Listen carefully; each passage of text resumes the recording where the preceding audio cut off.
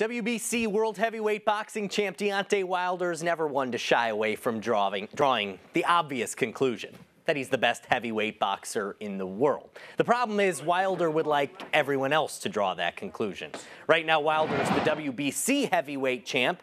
He'd have to be the WBA and IBF champ to get into the conversation of undisputed champ.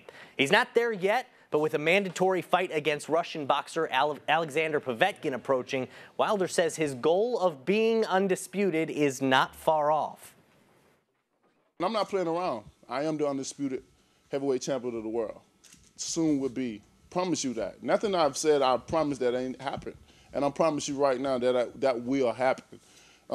It just take timing. It definitely have gotten close, but I'm looking forward to it. Like I said, I'm looking forward to this fight first, and then after that, even bigger fights after that. So that's my main goal. That's my mission, to be the undisputed heavyweight champion of the world, and I won't stop until I get that.